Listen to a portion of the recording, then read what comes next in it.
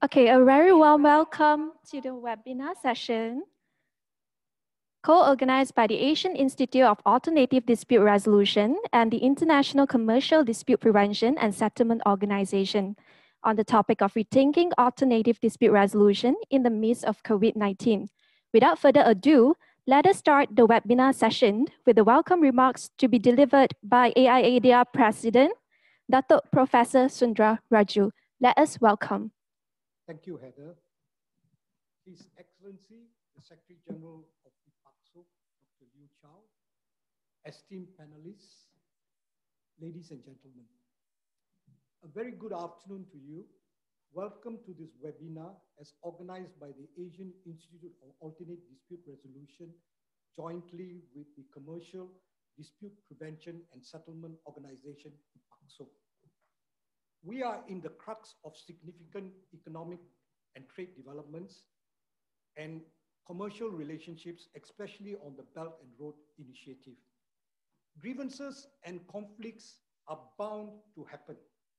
And the main policy directive and objective is to manage such conflict and promote sound relations to create a system for effective prevention and settlement of disputes. The setting up of ICDPASO as an international organization jointly with various stakeholders, including legal service providers, chambers of commerce, research institutions, universities, and other stakeholders around the world is a true game changer.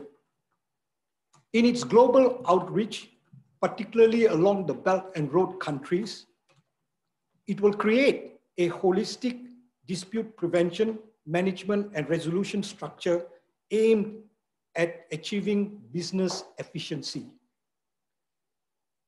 Today, we are very fortunate that His Excellency, the Secretary General of ICDPASO, Dr. Chao, is taking time to deliver a keynote speech on ICDPASO. Thank you so much, Dr. Chao. By way of introduction, His Excellency, the Secretary General of ICDPASO, Dr. Chao, is also the Director General of the Legal Affairs Department of CCPIT. He holds a PhD in Law and Economics. Before joining CCPIT, he worked for more than 15 years in the Ministry of Commerce of the People's Republic of China. From 2005 to 2008, he worked as the Economic and Commercial Counselor's Office in the mission of the People's Republic of China to the European Union. As team leader of TDI and TBT SPS unit, he has in-depth experience, knowledge, and is considered very accomplished in dealing with trade frictions and trade remedy investigations. He has even taught as part of the lecturer team for training Chinese commercial counselors going abroad. Now, Dr. Chao joined CCPIT in 2014 to set up the new Legal Affairs Department. In May 2015, he was appointed as the Deputy Director of the Legal Affairs Department. And from 2015 December to May 2018, he was appointed head of CCPIT's Enterprise Right Protection Center. Now, Dr. Chao is responsible for coordinating a wide range of legal affairs, coping with economic and trade friction, which is, I think, very, very important in the present day, legal risk prevention, enterprises' right protection, foreign economic and trade negotiation, foreign-related commercial legal services, commercial mediation and arbitration. He has acted as arbitrator for CTEC and CMEC, and you must agree with me, he's the most accomplished Secretary General of ICDPASO, and we are delighted to have him today. I present to you His Excellency, the Secretary General of ICDPASO, Dr. Chao. Thank you so much.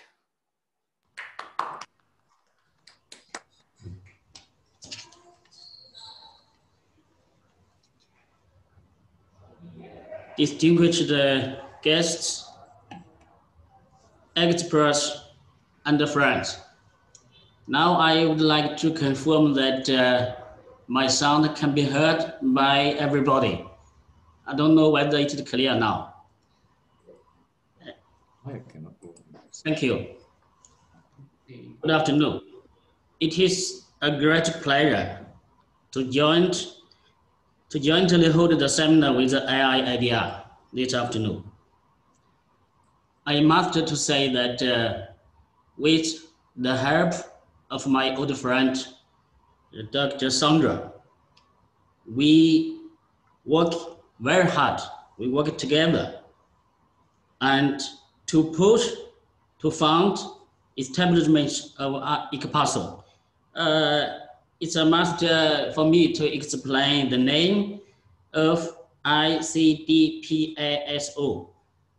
Sometimes the people call it ICDPASO, sometimes ICDPASO, and sometimes ICDPASO. I say that's fine. Today I say ICDPASO because my friend Dr. Sandra say ICDPASO, so that's fine. Everybody, COVID-19 has brought us online. With the representatives and friends from the business community and the legal professions, I would like to take this opportunity, a very, very good opportunity, to share with all of you ICDPASO's establishment mission and version. I'm sure that most of you have already heard the news of ICDPASO's establishment.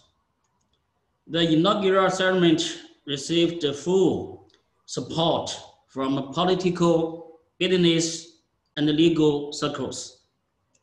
Chinese Premier Li Keqiang and Malaysia Premier Minister Muhyiddin Yassin sent congratulatory letters.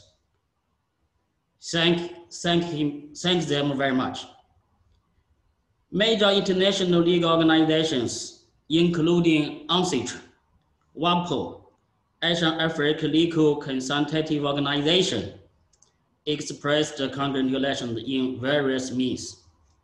Key political figures from more than 10 countries affirmed ICDPASO's establishment. I believe this is a great event for international commercial community, for international legal community, a victory for the global business community, and more importantly, a victory for multilateralism. As the Secretary General of ICDPASO, I will firstly introduce the aspiration of ICDPASO. Everybody knows that long before the COVID-19 pandemic, there was a search of deglobalization trend in the world.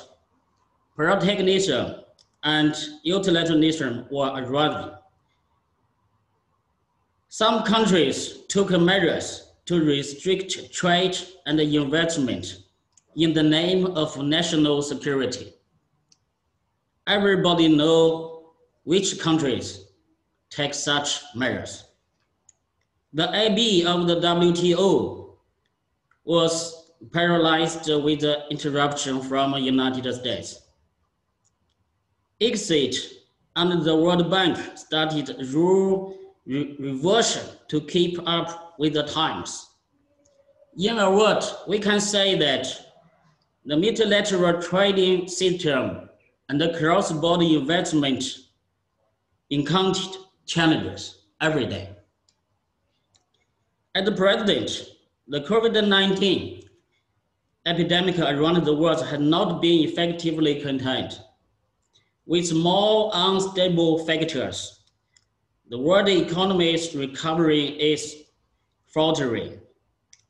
The habits of a human being, traditional international interaction norms, the world economic patterns are undergoing profound change.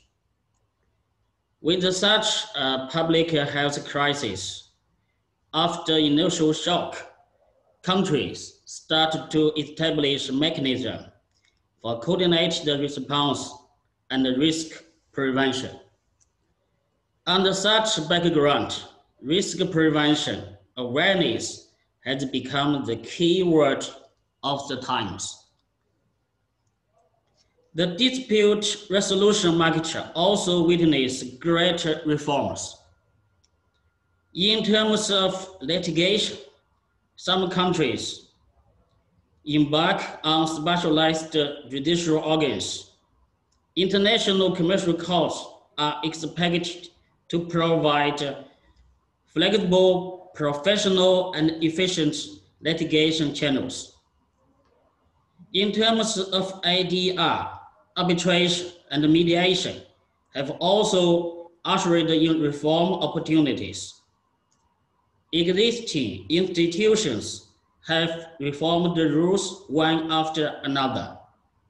Countries actively participate in the new mediation convention. With the joint efforts, traditional AIADR market is expected to be revitalized. In a period of major change rarely seen in a century, it has become the common aspiration of the global business community to integrate resources and make full use of international mechanisms. Only in this way can we achieve free flow of cross-border trade and investment. Only in this way can we achieve a market-oriented, rule-based business environment. This belief is firmly shared among the founding members of ICDPASO. That is 45 business associations, legal service agencies, and academic institutions. They are from more than 20 countries and regions in Asia, Europe, Africa, and Latin America. As the founding members of ICDPASO, we, together with the AIADR, continue to uphold confidence in global governance and multilateralism. We continue to strongly agree on dispute prevention. This is why we jointly initiate ICDPASO. Secondly, I would like to explain ICDPASO's purpose and mission. As a brand new international organization, ICDPASO is a non-government, non-profit organization headquartered in Beijing, China, and step by step, we will have offices in different countries and regions. It aims to serve the business community with a diversified dispute prevention and settlement service. It adheres to the principle of extensive consultation, joint contribution, and shared benefits. The business departments of ICDPASO include publicity and training, compliance construction, bankruptcy and reorganization, law ascertainment, arbitration, mediation, and investment dispute settlement, etc.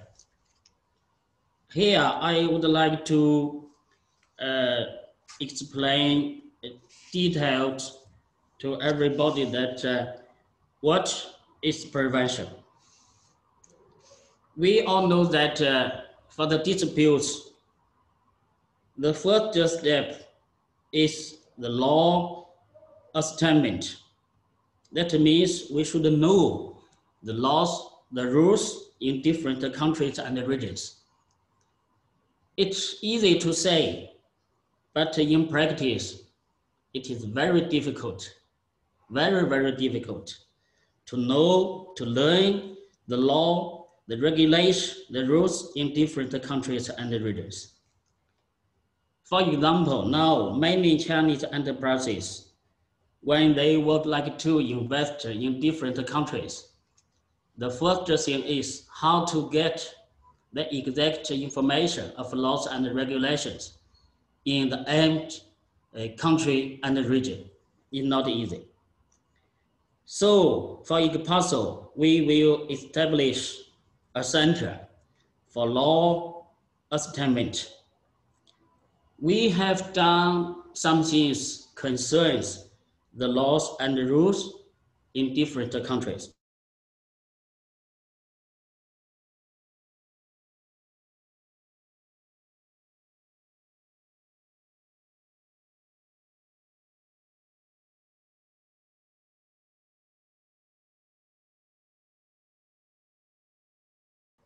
It's a work, it's a job, not easy. Then if we know the laws, we know the rules, then we should know if there are something change, the policy change, we should have an early warning system, an early warning mechanism. Many enterprises, they want to have such detailed information, but not easy. So we would like to establish a center of early warning and provide the information to enterprises. And now more and more countries have published, the different rules, the different regulations. So the companies have to obey. So this is the compliance construction. So then, if possible, we will have a center of compliance. This compliance is not only the compliance in one country. This is international. This is the cross-border compliance construction.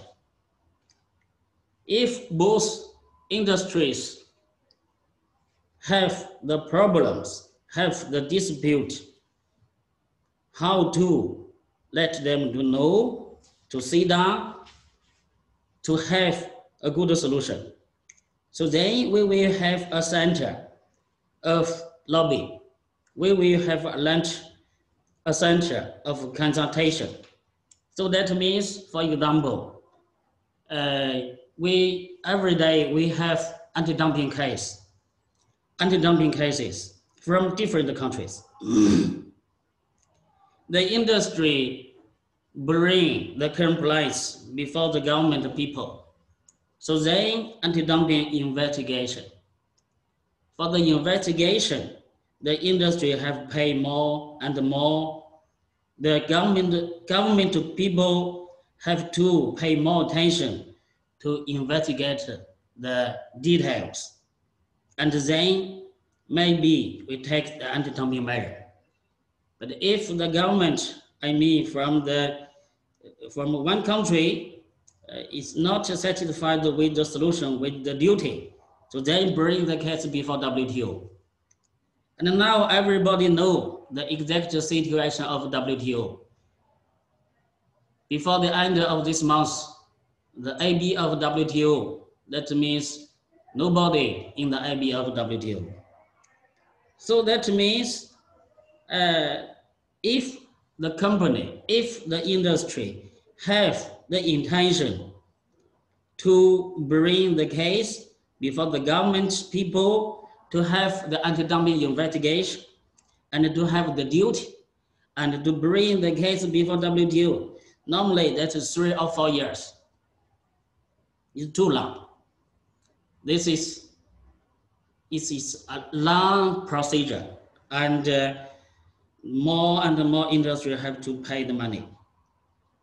But I believe that both industries in different countries and regions, they don't want to have such long procedure, the war, the battle. So we will have the center of consultation of lobbying. So then to save the money for companies, for industry. everybody knows that the importance of training, the importance of publicity. So we will have such a center.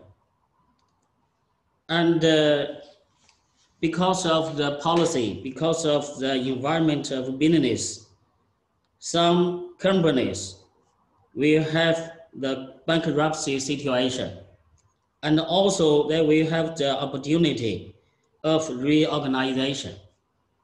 But the information, how to have such information. So we will have a center, establish a center of bankruptcy and reorganization to help the business people have such information. And we will have a center of standards. If we have the common standards, we can prevent many of the disputes. Because of the different standards in different countries, it leads many disputes. So it's a must that we will have a center of standards. The last but most important, that is, we should have our professional people, professional staff, professional experts. So the ICDPASO will have a center, of a human being, professional human being. So then we will have the people, the expertise to help us to prevent the dispute and also the settlement of the dispute. So anyway, for prevention, we will have such centers, the different centers, and to do the different things, but the aim is to help the interested people to prevent the dispute.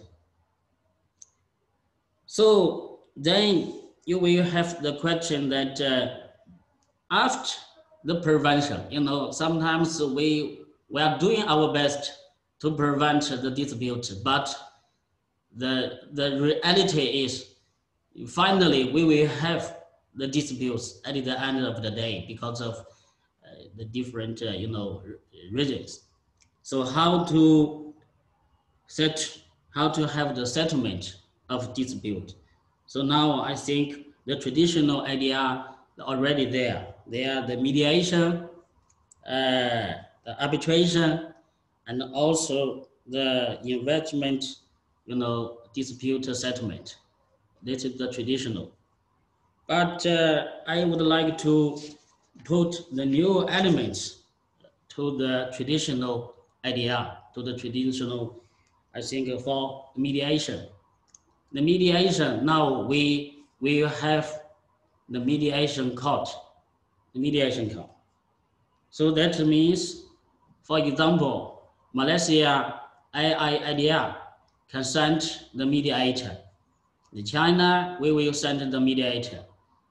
So that means that it's a jointly procedure by the mediators from different countries to make sure that the companies, the enterprises have a satisfied resolution. And for commercial arbitration, everybody knows that now many institutions are doing their best to provide the service to companies now. I know they have done a great job. The commercial arbitration, in the framework of ICDPASO, we would like to have a money saving procedure, a money saving process.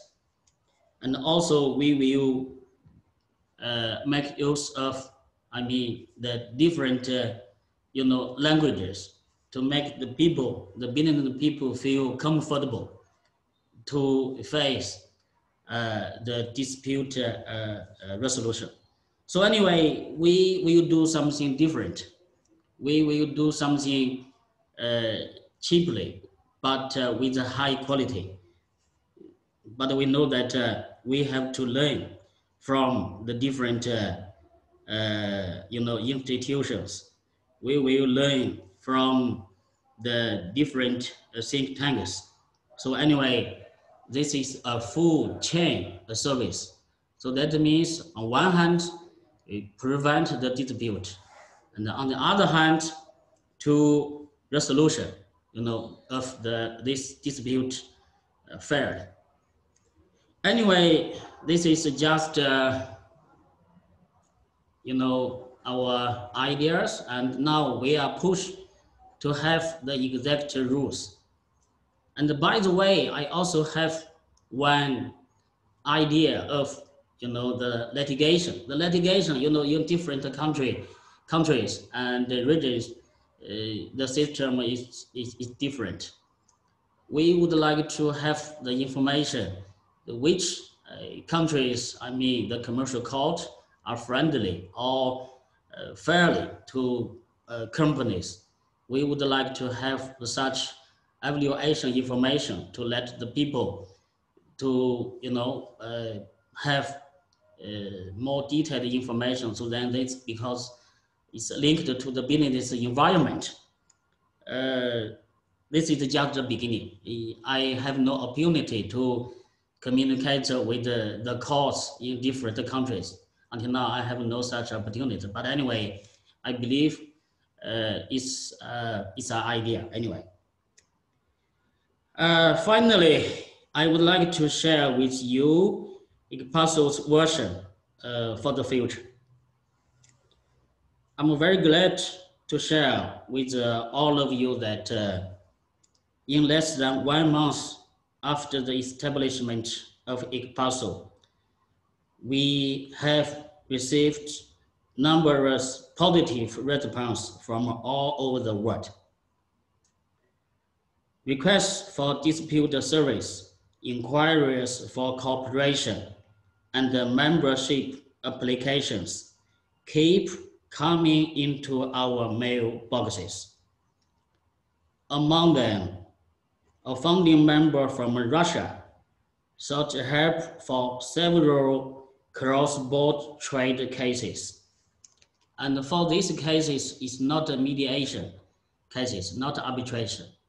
That is, they have the potential dispute, and now they want to have a good solution through our efforts to help both parties to understand each other and to have the solution. So now our staff people working very hard to see how to find the solution. It's not easy, because if for the procedure of mediation, that's fine, we have the procedure. If arbitration, that's fine, we have the procedure. But before the mediation, before the arbitration, both parties would like to have the solution, how to do. So this is it's interesting, but now the staff people is working very hard to see how to do. We believe we will have a good solution. And a very, very famous institution, that is Royal Institution of Chartered Surveyor in England, I think, contact us for cooperation and would like to have our membership. So this is very, very positive, very, very positive. Today, the seminar, I think, is the first seminar. Yes, it's the first seminar after establishment of ICDPASO. I thank my friend Sandra, Professor Sandra, very much.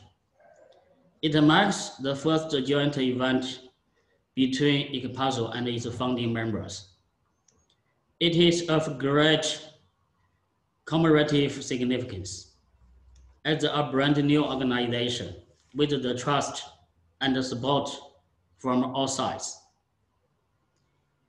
We deeply feel that the mission is glorious, faced with new opportunities and new challenges.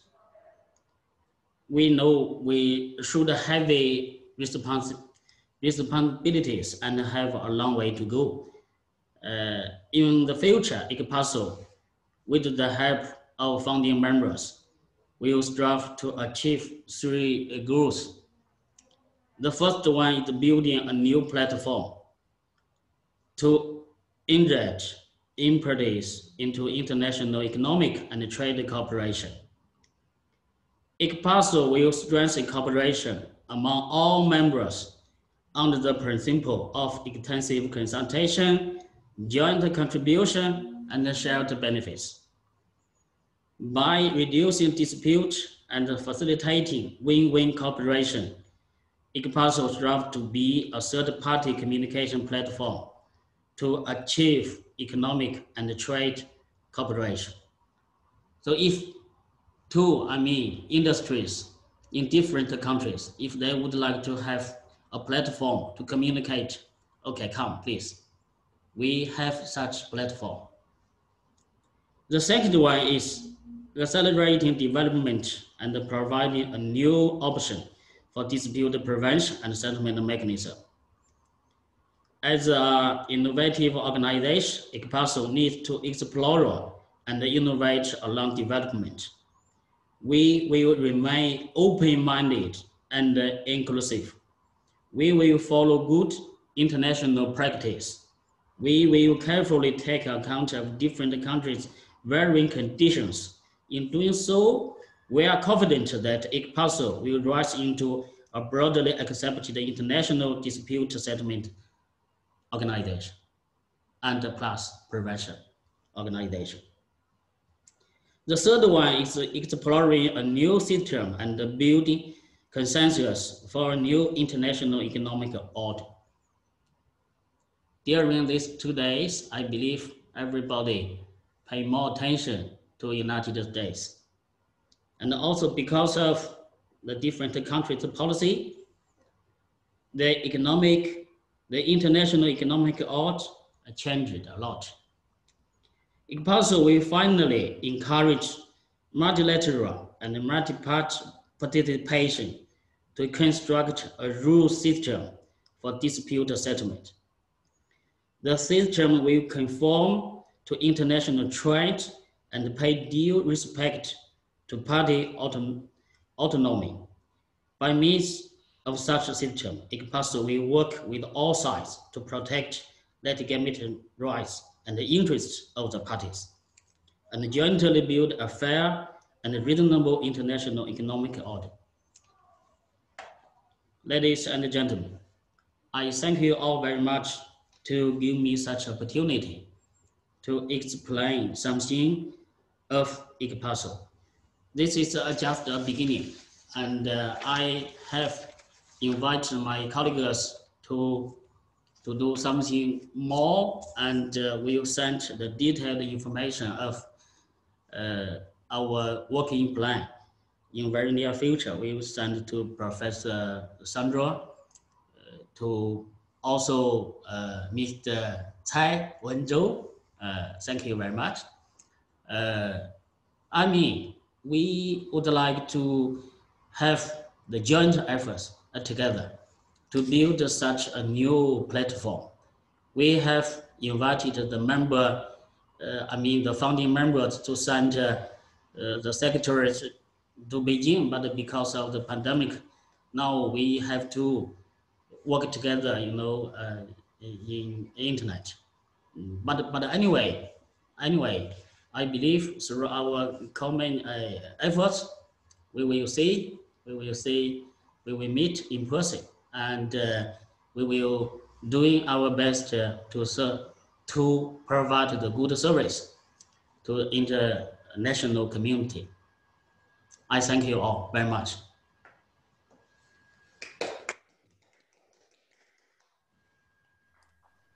Thank you, His Excellency Dr. Liu Chao, Secretary General of ICDPASO, for the insightful keynote policy speech setting out the central theme and fundamentals to the seminar, which I believe are greatly beneficial to the participants and community as a whole. We will now move on to the panel discussion for the webinar on the topic of rethinking alternative dispute resolution in the midst of COVID-19. This session will be moderated by AIADR Vice President Dato Quek Meng, As a brief outline, the panel today will be discussing on the dispute settlement in commerce and business setting, the role of arbitral institutions and awareness in alternative dispute resolution, and the comparative access to court litigation and ADR, besides sharing their perspective on the responses and means of moving forward with COVID-19. Let us welcome the Honorable Mr. Moderator, Dato Quek, for the panel discussion. Thank you, Heather. Thank you. You hear me? Yeah, thanks. Thank you, Dr. Liu Chao, Secretary General ICDPASO, for this new thought in the midst of COVID-19 pandemic. Of course, for most of the country, we are still facing the challenge to flatten the curve in this pandemic.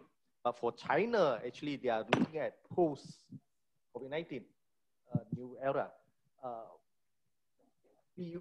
Whatever situation you're in, either post-COVID-19 or in the midst of facing the challenge of COVID-19, the fact is there will be a new normal. There will be a new situations, which we won't go back to before. It's just like what we have now. We have the a hybrid virtual and physical webinar, and then it's being conducted in Malaysia, it's being conducted in China, and been made known that there are more than 1,000 watching this live event, besides being screened on the Zoom virtual platform. And what we are talking now in English it is being translated into Chinese in China. And without further ado, the topic today, 1 hour discussion, or slightly less than 1 hour discussion, we are going to rethink about the dispute settlement. We are going to rethink what are the alternatives besides going to court, besides the traditional way to settle dispute. And we are fortunate, we are pleased to have 3 distinguished speakers. Let me introduce those who are on the physical venue. On my left is Dr. Noorfajri, Senior Lecturer of Construction Law and Dispute Resolution at the University Technology Malaysia. On his left is Mr. Lam Wai Long, Founding Managing Partner of Harold Lam, and he's also the President of Malaysia Society of Adjudicators.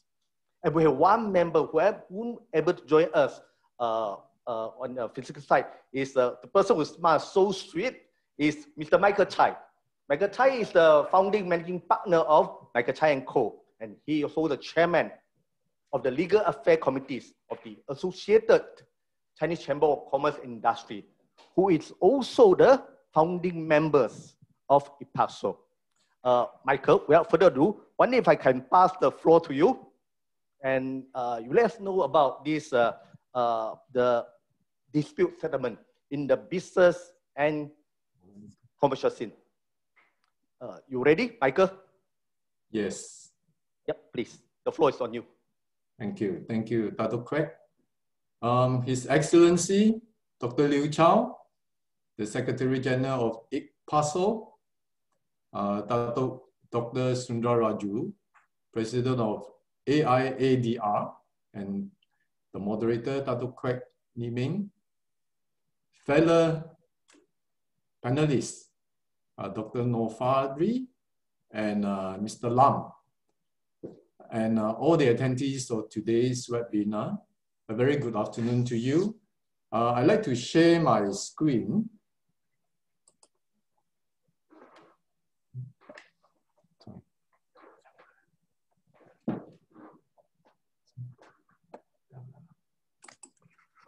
Okay.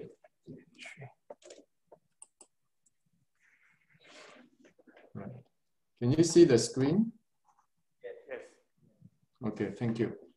Firstly, I'd like to thank the organizer for inviting me to today's webinar on rethinking AIADR in the midst of COVID-19. And it's an honor for me to give a short presentation on the particular topic on dispute resolution in commerce and businesses.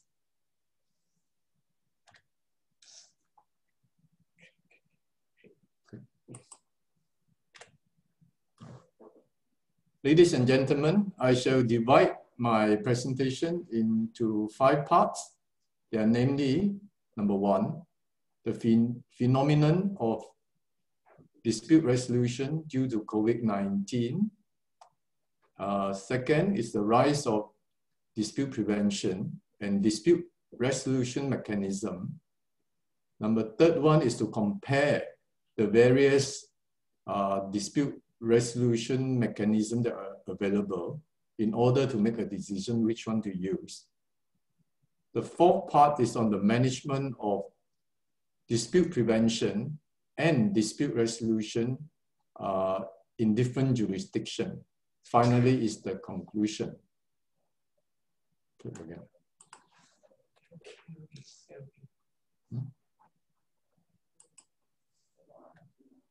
Right.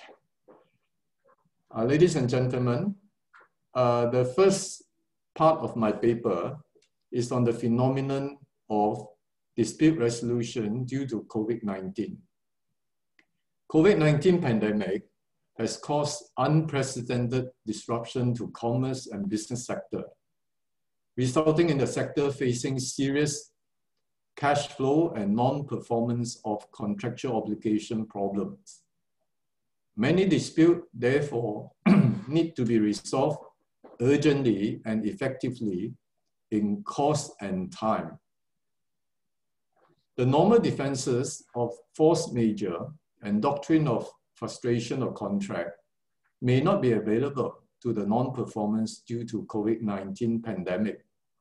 If a force majeure clause is present in the contract, it is necessary to determine if the clause covers COVID-19 pandemic for it to be an extraordinary event which is beyond the control of both parties that prevent the performance of the contractual obligation. If there's no force majeure clause in the contract, the doctrine of frustration may come into play to help if the conditions are satisfied. Then, namely, that the COVID-19 pandemic is not due to the fault of the parties. It occurred after the contract was made. It was unforeseen at the time when the contract was entered into, and it is impossible to fulfill the obligation. All these uncertainties may need to go to the court for determination, ladies and gentlemen. If the large number of disputes as a result of COVID-19 pandemic were to go to the overburdened courts for resolution, the court system will not be able to cope. It is also not effective in cost and time. The emphasis is to look for alternate dispute resolution mechanism. Ladies and gentlemen, dispute resolution is a process of resolving dispute between parties. There are a number of dispute resolution processes available, some of which will be dependent upon the contract entered into between the parties. The normal one is litigation in court to determine the dispute. However, the court is overburdened with backlog and cases, and is very costly and time-consuming to go to the court. The preference mechanism would be alternate dispute resolution. The popular one are, number 1, by negotiation, a process whereby parties negotiate to settle. That's the easiest, and I think that is the most popular. The second type would be by way of mediation. Mediation is a process whereby an independent third party is invited to help both parties to explore the option for compromise in order to reach a settlement. However, when a settlement is reached, if one party doesn't perform the contract, the other party may still have to go to court for litigation. The recent Singapore Convention of Mediation 2018 that came into force 2 months ago with 53 signatories, but only 6 countries ratified it. It actually gave the enforcement, foreign court to enforce settlement agreement directly instead of going through the process of litigation over alleged breach of the agreement. But this is still early days, as you see. Only 6 countries ratified. Malaysia is not one of those. Malaysia is a signatory country, but it has not ratified the convention.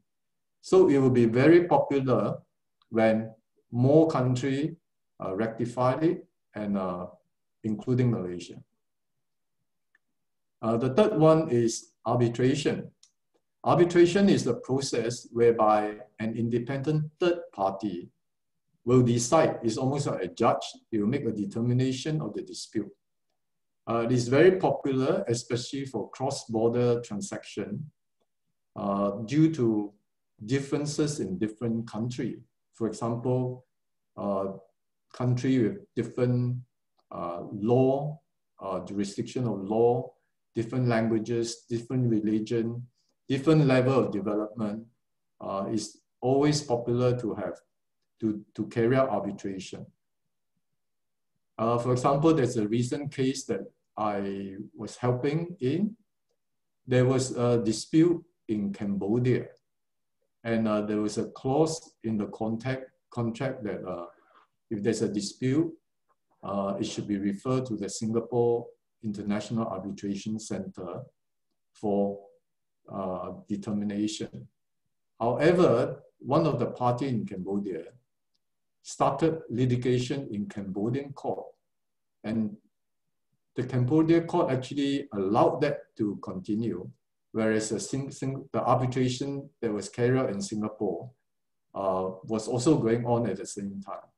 Now the situation is in Singapore, they had made an award, the arbitration center had made an award, and the party need to go to Cambodia to enforce the award. So there are parallel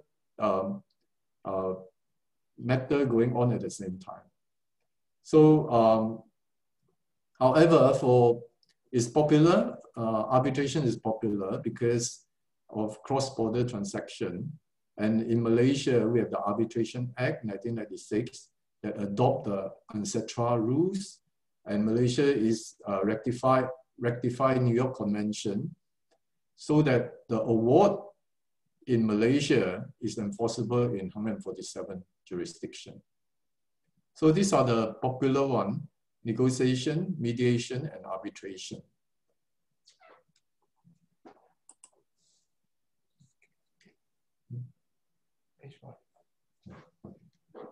Right, ladies and gentlemen, I go to the second part, which is the rise of dispute prevention and dispute resolution mechanism. I mentioned just now that due to COVID-19 pandemic, there's a big rise in the use of dispute prevention and alternate dispute resolution mechanism, especially mediation, due to their effectiveness in time and cost. And under COVID-19 pandemic, both parties are also willing to give and take in order to settle. This is an unprecedented time. Most parties are willing to settle, but in a fair and reasonable manner. So dispute prevention is very popular. Parties will start to negotiate to settle, and most of the time they could. And for those who are making new contract now, they also realize it's important to have a dispute prevention clause in the contract. First, the process of prevention, and then dispute resolution clause as well to make it very clear, concise, and workable. For example, the future contract would contain a proper law of contract, the jurisdiction clause, the type of alternate dispute resolution, and the process, how to go about it. So the new contract will have this clause in there. The second most popular process, especially now in Malaysia, is mediation. When there are many, many cases that came out because of COVID-19, the Malaysian government recently, last month, passed a new law called the COVID-19 Temporary Measure Act 2020. This law is only effective for 2 years. The purpose is to reduce the impact of COVID-19 pandemic. One of which is to prohibit party from taking legal action against a non-performing party, only on very specific type of contract, construction-related type, performance bond, leases and tenancy on non-residential property, professional services, events, tourism contract, some religious and pilgrimage contract. However, it excludes cases where contract has been terminated or matter resolved, bond forfeited, or damages awarded, or legal action, arbitration, mediation already started. The party cannot use this act. So if parties cannot agree to settle by negotiation, now they can go for mediation in order to reach a settlement. So this is promoted by the government. Mediation is the main one that is being promoted now. There is also, I think just now His Excellency Liu Chao mentioned ICDPASO is also available now. It's starting to help in promoting dispute prevention as well as dispute settlement. There's also another area which is new, which is online dispute resolution. This is a concept that's very popular. Hopefully one day, I believe one day more people will use it.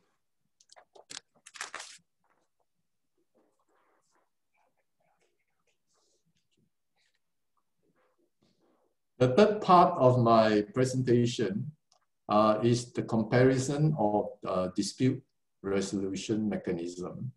It's necessary to compare the different types in order to choose which one to use to resolve dispute. For example, I'll compare the three of them. For litigation, in court, litigation is very certain. The judge will make a decision. The judge will look at precedent, look at the previous cases. So it's very easy to forecast what might be the result. However, going to court is costly in time and money. The court procedure is very inflexible. We've got to follow the rules of the High Court. and the proceeding is very formal and complex. And the parties are in an adversarial process. It's either a winner or loser. And the judge will impose a solution. And this is all held in public. So these are the disadvantage of going to court, especially now where the courts are overburdened with cases. The second one is we look at the advantages and disadvantages of alternate dispute resolution mechanism. For dispute resolution mechanism, the parties who have greater control, they pick their mediator or arbitrator. The most important one is quicker and cheaper. It's less formal and simpler procedure. It avoids adversarial conflict. So the party can still maintain good relationship after ADR. And another important thing is it's private. Only the parties will know about it. And another one is it's very accessible to all. However, the disadvantage is not to emphasize on legal right. It's just to solve problem, and there's a lack of precedent. And sometimes there's problem in enforcement. For example, for mediation that resulted in settlement agreement, if the party breached the settlement agreement, the other parties still need to go to the court to enforce it. So it's important to choose one that's cost effective and time effective, that's accessible, and then especially if there's cross-border transaction, you've got to see the country where it's going to enforce the award, whether they have the level of development in that particular country. Some countries don't even have arbitration center. They may not even recognize arbitration. So it's important to look at all these factors to pick one that is suitable. Michael, Yes. one you can wrap up in 1 minute. Sure. Okay. The management of all this is important, firstly, to assess the dispute, to see whether there's any merit, evidence, strength of the case, and then prepare the case for negotiation. If it fails, look at all the factors to decide on which dispute resolution mechanism is the best, and subsequently go for enforcement. To conclude, ladies and gentlemen, due to COVID-19 pandemic, there's a need to choose dispute resolution, which is effective in time and cost, and dispute prevention and mediation appear to be getting more and more popular. However, it is still subject to efficient management of it. Thank you very much. Thank you, Michael. Michael actually first started with this, the impact of this COVID-19 pandemic on possible dispute. And then one interesting that he make is, of course, I know that he has he got a lot of things to share, but just that I would like to come to others speakers so that I actually cut short on his speech. I'm sorry about that. I definitely would love for him to make concluding remark. And also I know that there's one question being posed to him. One interesting part that Michael actually brought out is actually he tapped on what Dr. Liu Chao has said in Dr. Liu Chao's keynote speech about this prevention. He actually mentioned about this, one of the challenges on the management of dispute settlement. For example, like giving early warning to prevent any dispute or going for negotiations. These are something new area. Of course, I'm not sure that what other speakers will touch upon it, but we'll leave it, some part of it on the Q&A. Now, without further ado, let me turn to the second speaker, Dr. Noorfajri.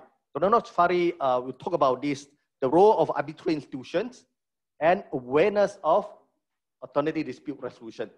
Yep, Doc, the floor is on you. And if you don't mind, if I think that you take more than 50 minutes, I will just give you an early warning. Thank you. All right. Early warning, yeah? Okay, is it okay? Okay, 15 minutes left. All right, okay. Thank you, Dato Quek. First and foremost, I would like to thank Dato Sundaraju for this warm invitation and also this seminar, our event today. The question is about, I believe that it's more towards, because I'm from university, so maybe I can give some perspective in terms of our higher education in Malaysia, especially. Well, when it comes to arbitration, it is important for us to note that there is two different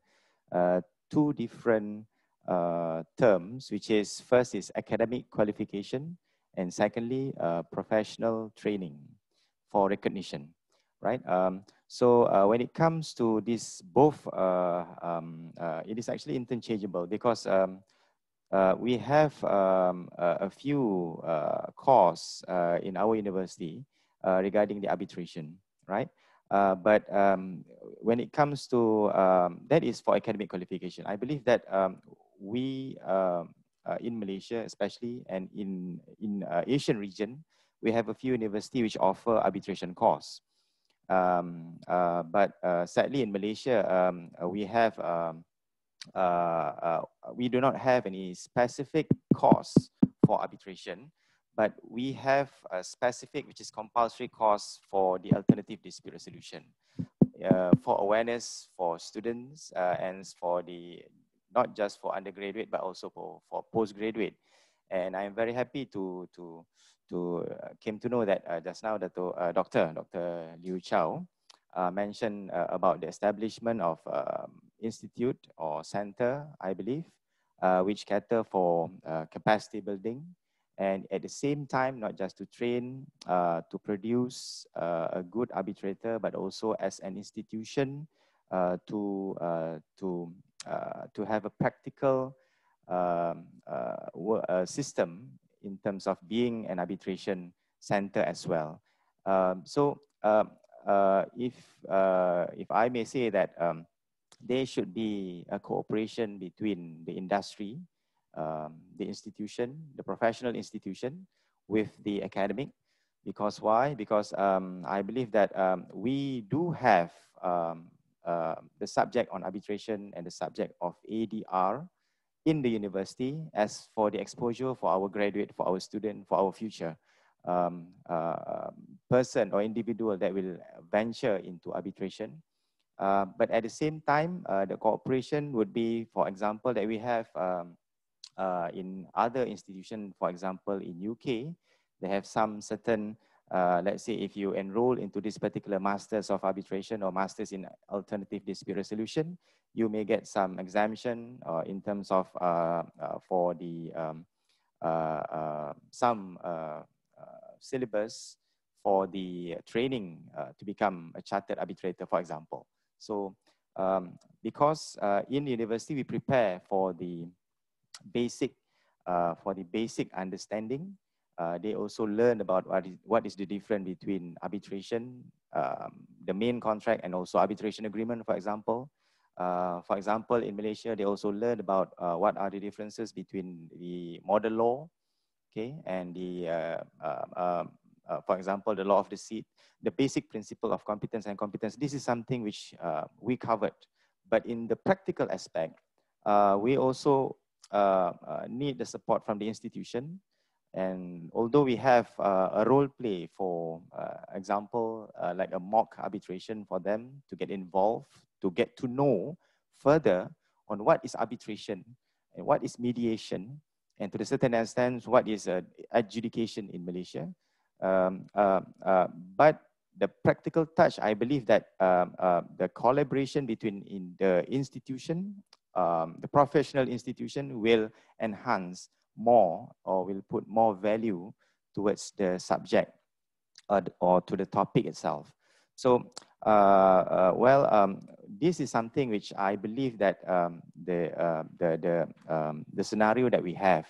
Again, I must emphasize that apart from academic qualification, I believe that the certification from the institution also is very important, because that will actually constitute a professional qualification per se in our law. For example, in order to become an arbitrator, we need to have some certain qualification which is agreed by parties or which is recognized by the institution. And what are the qualification means? It just not means the academic qualification, but also training wise. So I think to the extent in Malaysia, we have some we propose to have like university arbitration. What does it mean by university arbitration? Like being mentioned by our panel just now, due to the fact that we have quite a number of cases, more cases in court. Why not we have the alternative place or venue or seat, which is, for example, not just the institution, but also at the university. So this is something that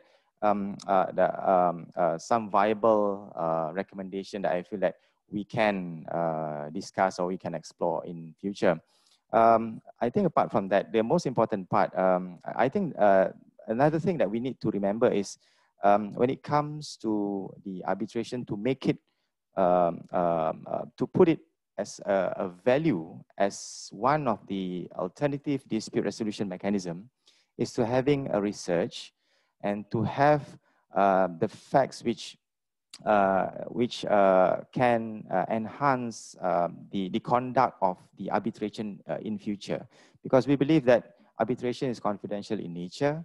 We don't know actually what happened from one case to another. So by having a good best practices, for example, what are the good and best practices for arbitration? The Institute, I believe, together with the university, we can conduct a research because the facts are there.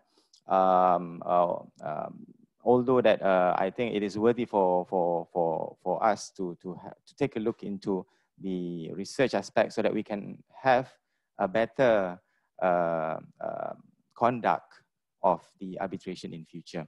So I believe that is, am I answering the question? Yeah, okay, right, Dato, okay. I think that's all from me. Thank you. Thank you, Dr. Noorfajri. Yeah, we talk about these cooperations between the industry and those non-academicians, but also experts. Beside UTM, your faculty actually played a role. AIADR, Asian Institute of Alternative Dispute Resolution, also played a role. It can be a bridge between the academician and expert on one hand, and the industries sector on the other hand. In fact, ICDPASO being set up is cross jurisdiction, cross languages, culture, and etc. It will be a big challenge for all the training institutions to think about how to train different experts from different jurisdictions, different background. This is a big challenge of us. It's a good time that we have this session to rethink about how should we provide training on that. Yep. Before I think you wonder if I can leave it up for Q&A time. Let me pass to the third speaker first, third panel speaker, Mr. Lam Wai Long. He's a practitioner, very active practitioner, and I think he want to share something about court litigations and alternative dispute resolution. Now, the mic is you. Thank you. His Excellency Dr. Liu Chao, Secretary General of ICDPASO, co-founders of AIADR, Professor Dato Sundaraju, and also Dato Quek Meng, who is also the moderator today. Thank you very much for inviting me to speak at this prestigious platform. Good afternoon to everyone. Now, I am a lawyer and I will be sharing my experience as to the current situation in Malaysia, the litigation scene, and also the ADR scene, and what would be the changes that actually brought about by this COVID-19. First of all, I would like to explain that in Malaysia, the court system has actually improved over the years. It has improved so much to the extent that the my clients, have actually come forward to suggest that we take out arbitration and just refer the matter to court. Now, that is the scene that we are seeing at the moment. Now, why is that so? In Malaysia, for the past 10 years, there have been implemented a lot of measures to improve the efficiency of the court system. Now, commercial court judges and also civil court judges are required to finish a matter within 9 months to 12 months. For a very complicated case, they will need to finish it within 18 months at the most. So compared to arbitration, normally the timeline used would be in the region of 2 years, sometimes 3 years. A very efficient, fast-track arbitrations can be finished within 9 months, but unfortunately, the fast-track arbitration is not popularly used in Malaysia. Now, that is actually the current scene in Malaysia. In summary, the court litigations appear to be more efficient than arbitration. Now, what actually happened when the COVID-19 pandemic happened in Malaysia?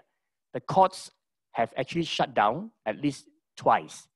Once when it was the control movement order was implemented by our government of Malaysia, the courts were not conducting any cases. And then recently, because of the third wave of COVID-19 in Malaysia, the courts in the main region, especially Kuala Lumpur, have also been shut down. So no hearings can actually go on. Now, when these matters happen, this scene is occurring in Malaysia.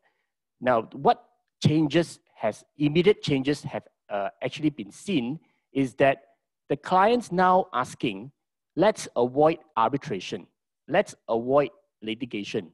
Is there a way for us to bring both parties together and negotiate privately to try to come and find a solution? Now, that is actually the immediate reaction from the clients, from the users. Why is that so? Because if you are to file an action in court or to litigate or to arbitrate your dispute, then you will know that in the long run, it will never going to complete within a short period of time. Meaning to say that you will see your money being held up and because of litigation, prolonged litigation and prolonged arbitration process, and you will actually add more pressure to your cash flow. So the preference now for the users in Malaysia, whenever they have dispute, they would rather go for mediation, go for negotiation. Now, if you look at this situation, what do you see in the future? Now, there will be more and more people having, faith in resolving disputes outside of courts, outside of arbitration. If negotiations and mediations during the COVID-19 pandemic era are successful. Now, if you ask me, this would be and could be a turning point for negotiation and dispute, what we call that, the mechanism of dispute prevention would prevail over courts and arbitrations in the future.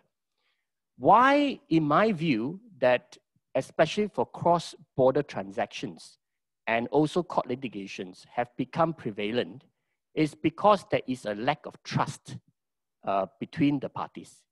There must be something to bring the mindset for them to try to negotiate and mediate. And pandemic COVID-19 actually is a factor. Now, once the pandemic COVID-19 is gone, would there be any other way for you to bring the parties together and try to see the differences without going to court and without going to arbitration? ICDPASO, I believe, because of their objective, will fill in this gap. Why is that so? Because mediation, being such a useful tool, has not been encouraged and has not been adequately used by the users. So, in my experience, when a case goes through proper negotiation and proper mediation process, more than 50% of the cases can be settled out of court, out of arbitration, only if they are properly guided and they are being brought to understand each other's differences. Now, how do you actually do that? It is actually through negotiations and understanding and a good system. And I believe that the framework under ICDPASO will be able to do that. We have seen many successful mediated cases in Malaysia, whether it is in arbitration, ongoing arbitration matters, or ongoing court litigation matters. And we have tried that and it's tested. And I have even asked my client, they came to me and said that if I were to spend 1 million to fight a case in arbitration to get what I want, I would rather spend 1 million to get the same thing that I get, or even lesser, through mediation. because mediation, it gives you fast resolution, and it is actually more friendly, less acrimonious. You get the result that mostly people would be happy about.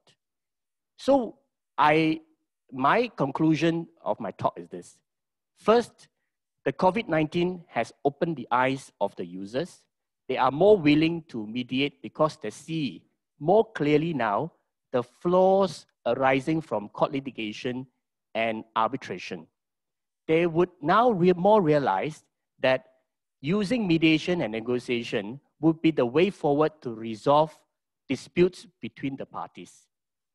Not that I say that mediation and negotiation can resolve 100% of the disputes, but it can definitely reduce the number if the parties are more open-minded to using mediation and negotiation as a first tier of dispute resolution mechanism.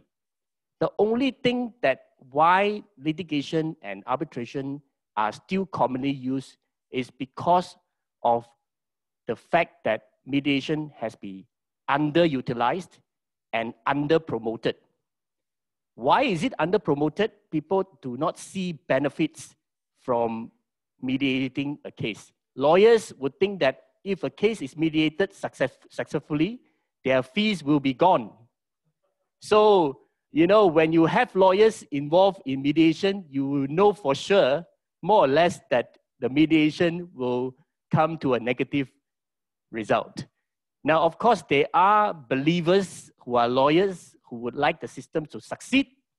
And in those cases, most of the times, success would come. So I think and I believe that IPASO will fill in this gap, especially for those cross-border transactions, because it will create trust and between nations from different backgrounds, and it will eventually reduce arbitration as the preferred mode of resolution between cross-border transactions nations. Thank you very much, Dato Quek, Dato Sundra, and also His Excellency Dr. Liu Chao. Thank you, Wai Long. Thank you, Mr. Lam Wai Long. Wai Long touched upon the right into the topics of the rethinking about this ADR post and in the midst of this COVID-19. Particularly talk about the role of how to tap along into the entire new setup of IPASO. Wonder if I can ask last questions to all the speakers in relation to IPASO. To Michael will be this: what is your expectation on IPASO in establishing new ADR rules and platform post COVID-19? And to Dr. Noorfajri as academicians, what's your expectation about on IPASO in providing training for different persons from different backgrounds around the world? And while we have touched a lot upon this IPASO, maybe you can just give us some further thought about what your expectation from the way forward. Yep. Shall we start with Michael first?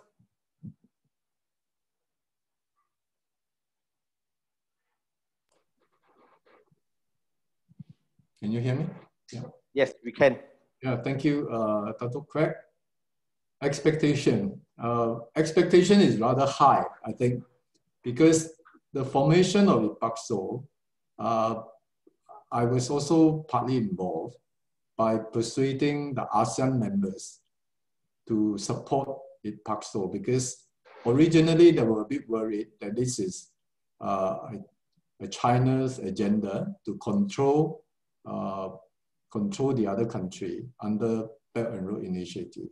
However, after the discussion, after knowing that IPASO is going to be a consultative body, and after consultation with deliberation with all the stakeholders, new practical ADR rules will be introduced to facilitate a justifiable and equitable international order.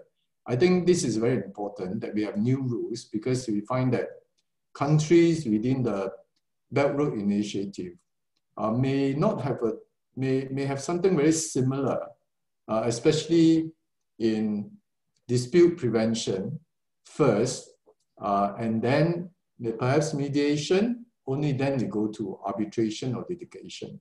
The method is very different. So the expectation is there must be consultation between all the stakeholders before any new rules are introduced, so that more and more countries will join and adopt these new rules. I think it's important to look at the platform. The platform is good for all the stakeholders to share information, to share resources, and to help train legal talents. It's no point talking about mediation, arbitration when there is nobody to do it, you know? So it's very important that ICPASO can play that role, to use it as a platform to promote legal talents, legal training, so that they have international vision and there'll be a team of experts to do this high standard work. It's so important to have the people there. For example, our arbitration center, at the moment, there's no director. So a lot of arbitration work has stopped. We also talk to the government to make sure that a new director is quickly appointed. Otherwise, in the pandemic situation, many cases cannot go through arbitration if the body is not working properly. These are my a little bit comment on ICPASO. Thank you. Thank you, Michael. Thank you. Dr. Noorfajri, would you like to add on right. particularly on those training part? Okay, if I may add, when I believe that COVID-19, although it is the pandemic that we are facing right now, and quite a number of countries globally, not just Malaysia, but it is a medium for us to meet virtually. It is not just because before COVID-19, we need to go to China and China need to go to Malaysia, for example. But by having COVID-19, we enhance the technology. We can meet, we can greet, we can have this webinar here in Malaysia. Our counterpart, ICPASO in China. Same goes to not just to the extent of having this webinar, but we can have also a training. We can have also a collaboration between ICPASO and also Malaysian to enhance this profession, arbitration and mediation. Because why?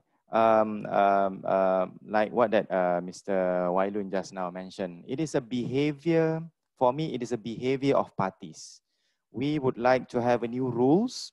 We must have a roadshow or an advocacy so that people knows and people have awareness of what is mediation. What are the benefits of mediation? Why mediation is very important, right? Same goes to arbitration. Same goes to other dispute resolution mechanism. So by having these rules, it is not just a consultative move, but we need to have advocacy roadshow, for example, awareness to all.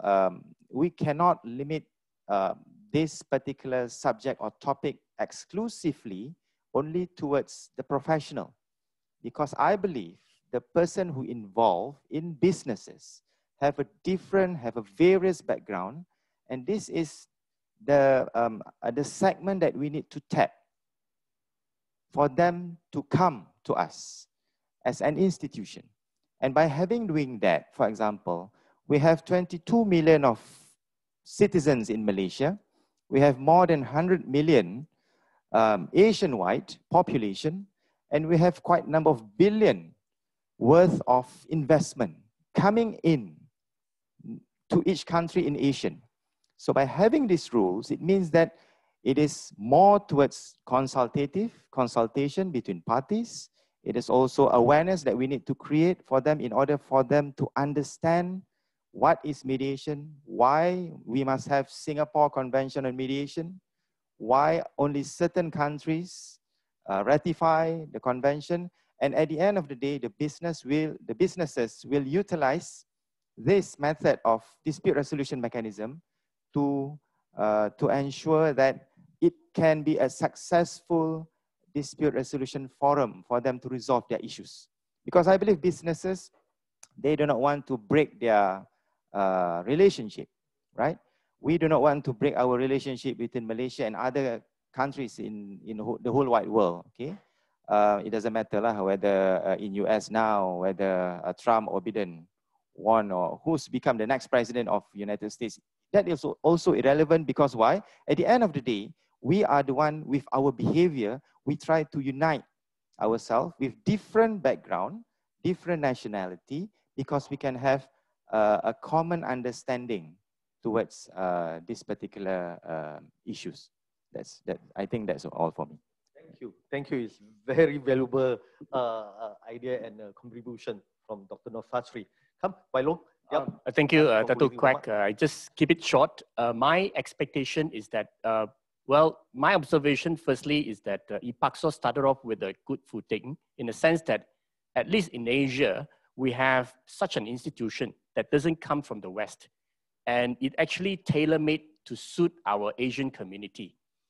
Now, this, I would feel personally, even looking from a Malaysian perspective, the Western institutions have not paid enough attention to Asia in terms of culture and in their system. So then ICDPASO would be one system that is closer to us. I think the challenges is that ICDPASO has even given a little bit more than when compared to other institutions, is that it has got a personal touch attention, the system that has been implemented. They encourage dispute prevention more than dispute resolution. So then dispute prevention, you need communication. And this is the personal touch that ICDPASO has put into their system, their institution. And that's very good because it's more associated with Asian culture, I would say. So the expectation would be this so-called personal touch, not only that we have actually thought about as an objective, but it would eventually be successfully implemented with the involvement of the relevant communities in Asia to help them to truly understand the differences between nations. So once I think that is done, success will be, in sight. So again, thank you very much to Dr. D.G. Liu, Dato Quek, and also Professor Dato Sundararaju. Thank you, Wailong. Wailong actually is one of the first few person I met about a few years ago, beside Dato Sundara and also Dr. Liu Chao, that they advocate something for Asia, particularly on this area of dispute preventions. Therefore, he felt a lot when the ICDPASO actually set up, and he got a lot of expectation. Similarly, for those panelists, I heard very clearly, you do have expectations on this, the success of a new international organizations in preventing dispute or settlement dispute. And I'm sure that what you have said today, the idea you have advocated today is being heard and being written down in writing by the Secretary General of ICDPASO. This is not the last rethinking about the way forward of ADR. This is just the beginning.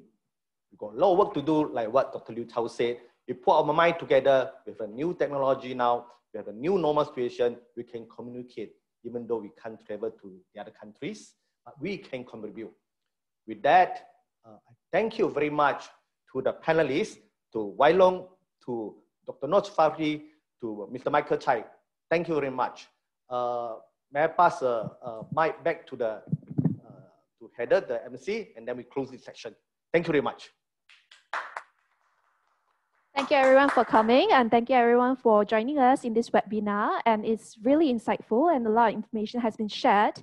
Now we have a very short ceremony where we are going to present a little souvenir to our panelists. Let us welcome Dato Professor Sundararaju to present. Yes, yes, and we will definitely arrange for that. Correct. So we will let us have this. Yes, thank you very much, Dr. Noorfajri, for coming.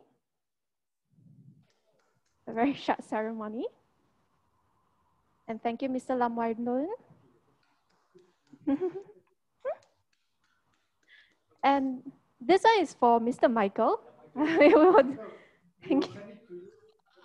Yes, that's Dr. Liu Chao as well. Yes, and last but not least, we have our moderators, Dato Quek, and our Vice President. So thank you so much for all of you all. Thank you so much. Thank you so much, all of you all. And it has been a very successful webinar.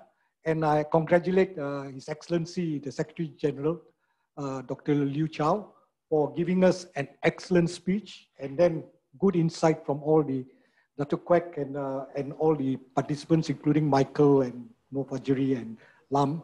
And I also appreciate the Secretariat, Heather and Apri, organized this thing. Thank you so much again. Goodbye and God bless.